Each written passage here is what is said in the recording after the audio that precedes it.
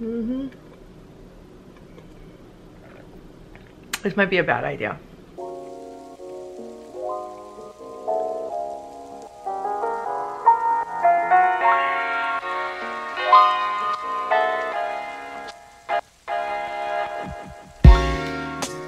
I'm going to the All For One concert tonight. Jocelyn's coming to pick me up. I peeled my ass out of bed and just tried to make myself look nice. I put a little bit of makeup on, but you can't tell. I wear the most minimal amount of makeup, so it never really looks like I'm wearing makeup. Also, I'm very lazy, so I want the most basic setup going on. It is so windy out today. It's okay, she's having a moment.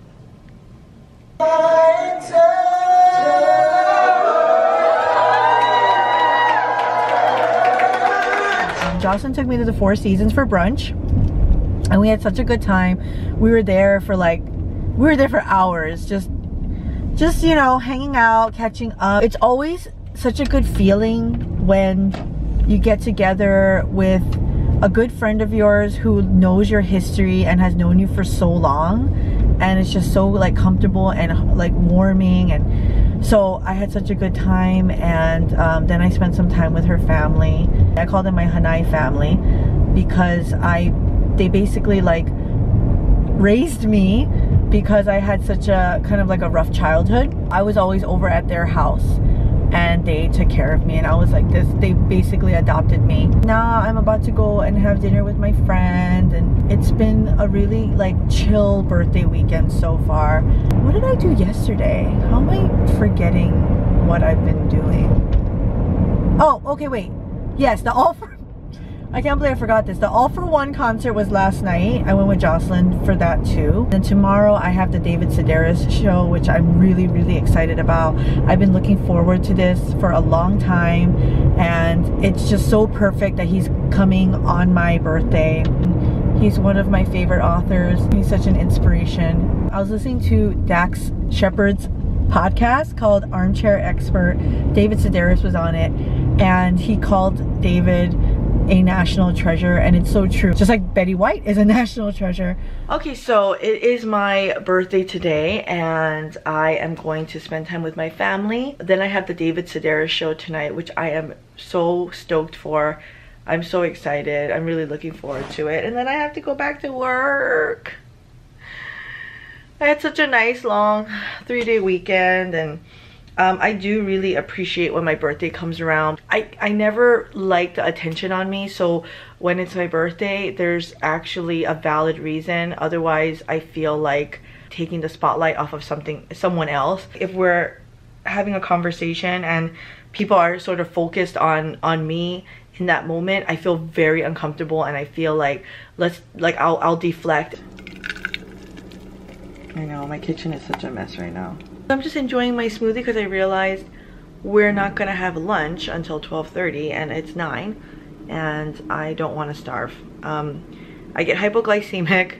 When I'm hungry, I get really shaky and really hangry, and it's not good. Oh. I still have Ramsey. She's still with me.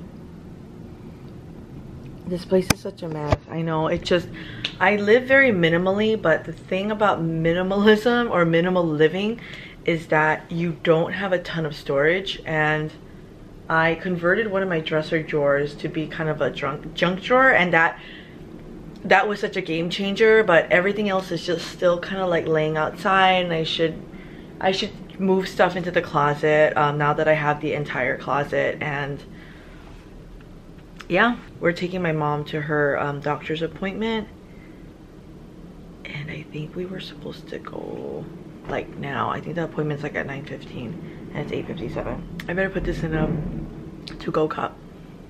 All right, she's ready for me.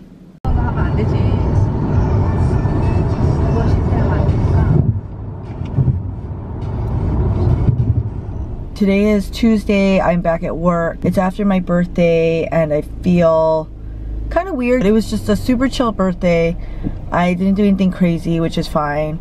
I think now that I'm 32, there's no desire in me that wants it to be like this big crazy party. I think in your 20s, you want it to be party time all the time, but that's just not for me anymore. Now the weekend is over and I'm feeling a little blue, feeling sad all over again, but the key is to stay distracted and to stay busy. Oh God, I have to drive into this traffic now. Hopefully they'll let me in. What are you doing? Surprise?